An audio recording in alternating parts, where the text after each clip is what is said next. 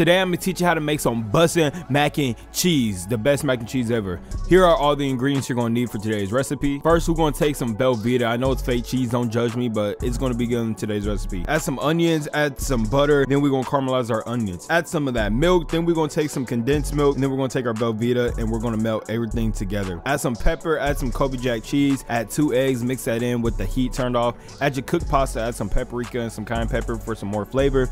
Add your cheese, and we're gonna add our melted gold. Add some more cheese, add some cayenne pepper, paprika to get a nice brown crust with some butter on top. Put it in your oven at 350 for 20 minutes, and that is how you make the best mac and cheese ever.